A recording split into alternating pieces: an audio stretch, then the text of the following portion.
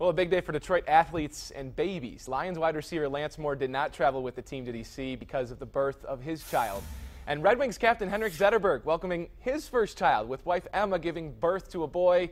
You see it there, spelled out L-O-V-E, but it's an old Swedish name pronounced Loo-vay. Oh, I get it now. Loo-vay Zetterberg. Well, Zetterberg's boss helping out today in Livonia, Jeff Blashill, the Wings head coach, a part of Children's Hospital Safety Day, handing out bike helmets to kids. Blashill, just 2 months on the job already, dipping his hand in community events, especially helping out kids.